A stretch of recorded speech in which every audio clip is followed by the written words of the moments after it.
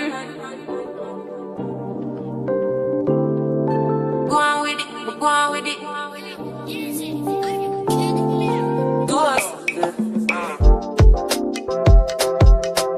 We are headed to a Dallas Black Vlogger event.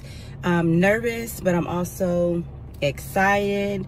So I don't know what to expect, but we're gonna get out the house today. We're gonna go explore Fort Worth, Texas. So it'll be a little bit, you know, different.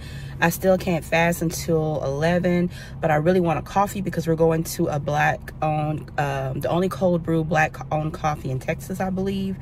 So we might cut it a little bit short because I really want to try their coffee. Yeah. So we are coming with a force. Yeah. Blessing the reap and we coursing on foot. Going alright.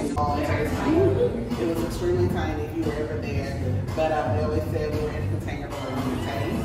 And so then we had the opportunity to just expand, have indoor seating, host community events like this, host our own community events. We really are a center for the entrepreneurs, the small business owners, the go-getter, all the things. That's what our hustle stands for.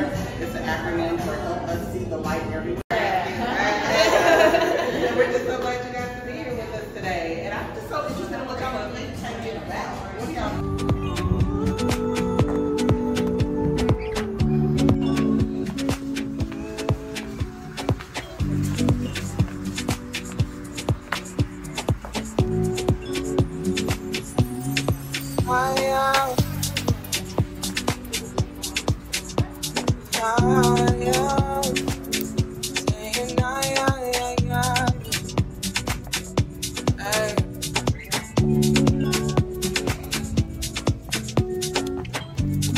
Tell me why you're crying, how can it be, girl? When you gave me something I don't really feel, but you know that's alright. So I went to this Dallas Black Vlogger event. It was pretty neat, you know.